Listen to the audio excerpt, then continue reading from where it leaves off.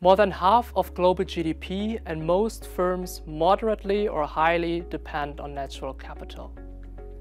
Biodiversity, the variability in species, is the key component of natural capital.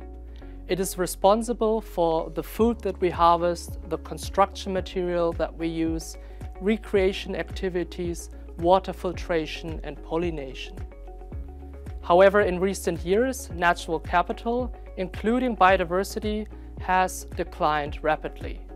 Today, it is in a global crisis, and the financial implications of this crisis have attracted a wide range of stakeholders, including calls for greater corporate transparency.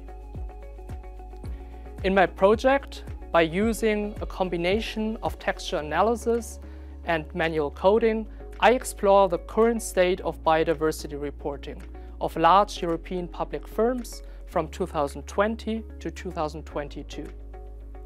The results suggest a quickly evolving reporting landscape. I identify three main developments. First, the increases in disclosure are primarily related to the more qualitative dimensions of reporting. Second, the increases in reporting are primarily due to the extensive margin, not the intensive margin.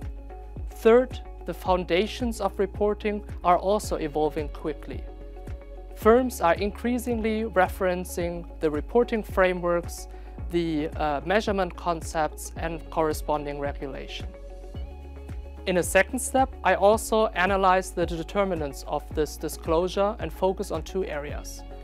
The first area is the role of the numerous voluntary biodiversity reporting initiatives. I find that on average, firms that reference these initiatives report more on biodiversity.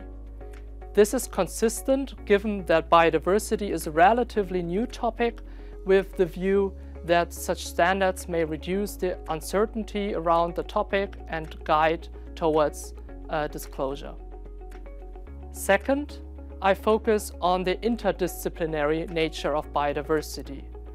Firms that have exposure in other environmental dimensions, so for example CO2, water or waste, also report on average more on biodiversity.